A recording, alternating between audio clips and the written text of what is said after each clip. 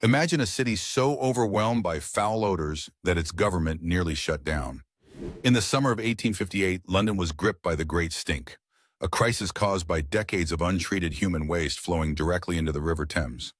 The heat wave made matters worse, intensifying the stench until it became unbearable.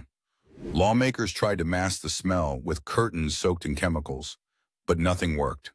The pollution wasn't just disgusting, it was deadly, fueling frequent cholera outbreaks and other waterborne diseases. The city was at a breaking point, with public health and daily life severely disrupted. Enter Joseph Bazalgette, a visionary civil engineer tasked with solving the crisis. He designed an extensive underground sewer system to divert waste far from the river, transforming urban sanitation forever. Construction began almost immediately, employing thousands and using cutting-edge engineering techniques for the era.